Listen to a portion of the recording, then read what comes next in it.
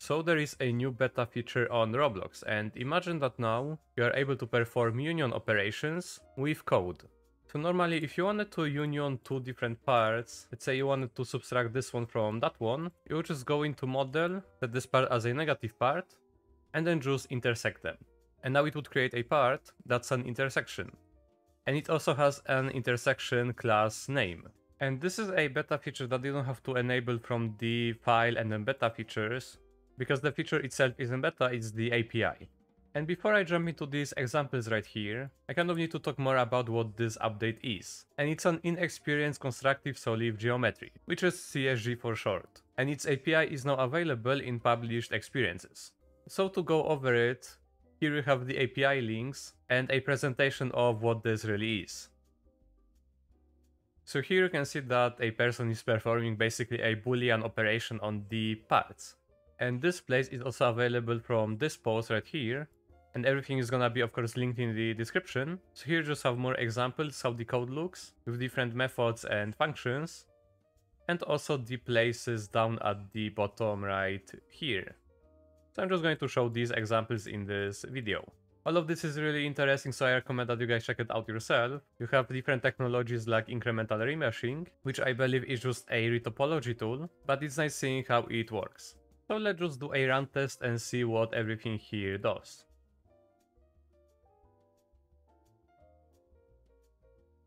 So you have no split and no substitution, which is just going to create this whole part operation instance. And you can see that it also removed the particle emitter. No split just means that this is not going to fall apart, like it did in this example. Then you have no split with substitution, and this substitution is keeping the particle emitter inside of the instance. And then with split and no substitution, it's going to separate this part into two-part operations. So that's for the getting started. And now let me just show how the code looks like. So here you have the geometry service, and also different options. So this is the first part, which is right here, and then you perform the operation with the p call. You have the geometry service and the subtract async call, then the instance, which is this part right here, then I believe a table of the instances that you want to perform the operations with, and then these different options at the end. So whatever this method returns needs to be put into the workspace. And then you have the second model, which is right here, that you do the same, but you just change the options to split apart to false. And also same for the third model. So now I'm just going to move into a different place, because some of this stuff is really interesting. And also in the meantime, remember to subscribe and leave a like to support the channel. But let's just jump into the place number 2. And I'm just going to change the base plate material, because the brick one looks kind of ugly, but anyways. So this one gives you a lot more examples. You have the bridge that was shown in the preview right there, but let me just go over everything.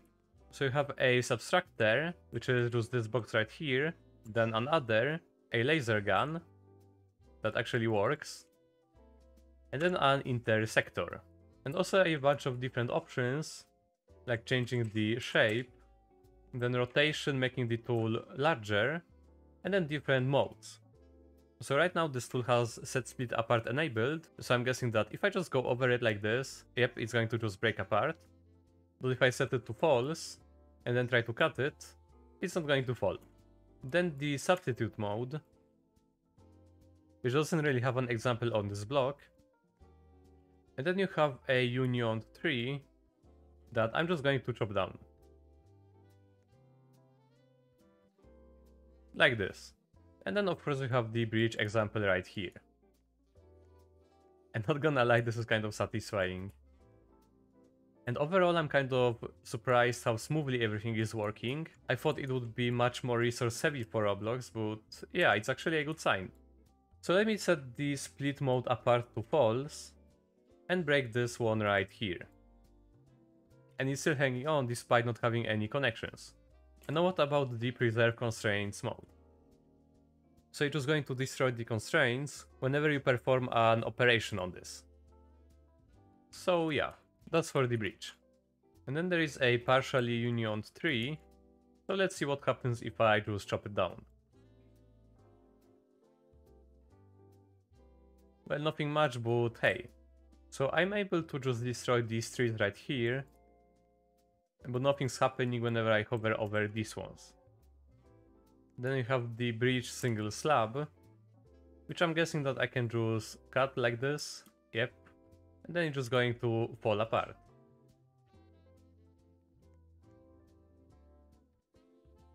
And then here is another tree. Then there is the 6 plates welded together, which I don't really understand this example. Maybe this one is just for the constraints, but I have the preserve constraints on false and it's not falling apart. Okay, it fell apart now. A motor non-colliding cylinder and a cylinder with decal. So let's just see. Okay, this is kind of interesting. You can make pretty interesting stuff with this. And now let's see how this cylinder is going to behave. It just looks like I kind of just took a bite out of it. But I like how the material is still preserved on this union part. And I also forgot to see the other and the intersector. So hey, I'm actually also able to add more parts. And I think I just broke it. So this is pretty fun. And what about the intersector? Oh, it just destroyed the whole thing. Same with here. So this is just going to leave the intersection between the tool and the selected object. Then there is the anchored pillar, which I'm just going to break. And then a simple block with decal, so let's see. Yeah, I don't think I'm gonna touch that because this one is just like giving epilepsy. Anyways, and there is also a client-sided block. So this whole time it was saying that Studio was running at 60 FPS, but you were able to see that the operations were kind of laggy because of them basically just happening on the server.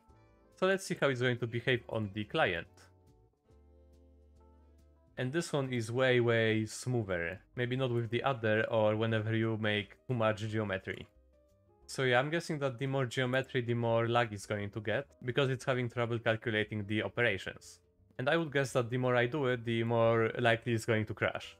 So let's just leave this cube alone. And I left these two really interesting places for last, so let's just get into them. So there is a laser tank and a normal tank. And let's see, can I shoot, let's say, this building? I actually can. I need to lower my volume a little bit. So yeah, my guess would be that the destruction simulation on Roblox is gonna get an update. Oh, and you can also steer the head of the tank. Can I somehow move it? Oh, I can move it up and down. So that's neat. Or just imagine an FPS where you are able to just break stuff in like Battlefield 3. But let's move from the boring normal tank to the laser tank. And let's see how this one does. So yeah, it's actually breaking stuff, but it's having troubles calculating some of it. I mean, I'm not really surprised, but hey. Maybe if I go like way slower, there is going to be a Roblox satisfying simulator. And let's see what else is there. There is the cube again and the stuff from the previous place. But I'm guessing that it's for the tools because this tank isn't doing anything. Oh, never mind. It's actually breaking stuff. Okay, this move cut was really just satisfying though. And there is also a pit of balls right here, so let's see if I can do something funny. Can I just like break this whole wall? I mean, I'm kind of able like a bit by bit. And there they go. Yeah, just going like this is really satisfying. And it's nice to actually see that we have something like this on Roblox. Can I do something like this? Hey, I actually can. And I'm just going to chop this tree down. Like so. Then there is also these houses.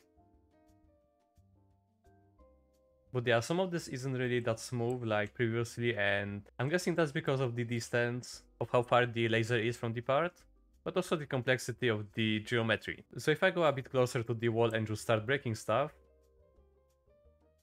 yeah, it's just going to be way smoother than when the laser was a bit like further away. And I don't think there is a way of making the beam larger, but it will be kind of funny seeing just this whole part just being annihilated. So yeah, this technology and this place is really fun, but I'm going to be moving into a different place. And it's going to be the workshop one. And in this one you are supposed to make wheels for this car. And how you do it is pretty simple, but it kind of can get a bit confusing because of its controls. But I'm just going to do a quick little walkthrough. So on the shop tool you first have this, that you are able to just move and position. And first you need to do a hole in the cylinder. Just like so. But don't move it too far because it can just break this constraint right here, and the whole thing is just going to fall apart. Okay, but then you need to press on the change tool, and now this is where you get the general thickness of the tire. So you can change the width, the angle a little bit, and just change its X and Z positions. And now let's say that I wanted to cut this part out now, and I need to change the tool for that. And now I'm just going to make the first wheel by cutting it around this point. So I just press on cut. And it's going to be a bit laggy. Okay, and I'm not going to position this wheel yet, because whatever you do so, it like magnetizes the car and the wheel to each other, and it can kind of just be in the way. Then you can just cut the wheels again, and we don't really want that. Back to this one, and I just change the angle a bit. And move it right here. Then again just change the tool, move it a bit back, and then just press on the cut. And now we need to actually just apply the wheels, and you do so with the left click and the right click. So the position of the red ball is going to be where the wheel is going to be attached from, on one of these parts. So I'm just going to press right click to attach them on the back. And the car didn't actually fly or anything, so hey, that's good. But I'm just going to move it a bit back from this point. And I just duplicated the wheel. But for this one you just press on left click. And it moved the car a little bit, but hey. Now we should be able to just jump into it. And maybe drive around if we are able to just get out. I'm just going to move the car like this. And just hop back in. And I think I've made the back cars a little bit too big because they just don't want to move. So let me see if I can change something up. Okay, the whole car just fell apart. Okay, but it's working on the front wheel. Whee! Okay, let me try putting this one on the back instead. And let's see if this one is going to work now. Okay, I mean, kind of. I don't know what's going on, but the car is just not behaving properly. I'm not even going left. Why is it going left? Well, anyways guys, this is basically going to be everything for this tutorial. I just wanted to show off this new technology that Roblox just added. And recently I need to say that Roblox has been coming up with pretty amazing stuff and updates. So I hope they are gonna keep going in this direction. But that's going to be everything for this tutorial. Remember to like and subscribe, and you can also consider becoming a channel member. But yeah, hope everyone had a nice day and see ya guys.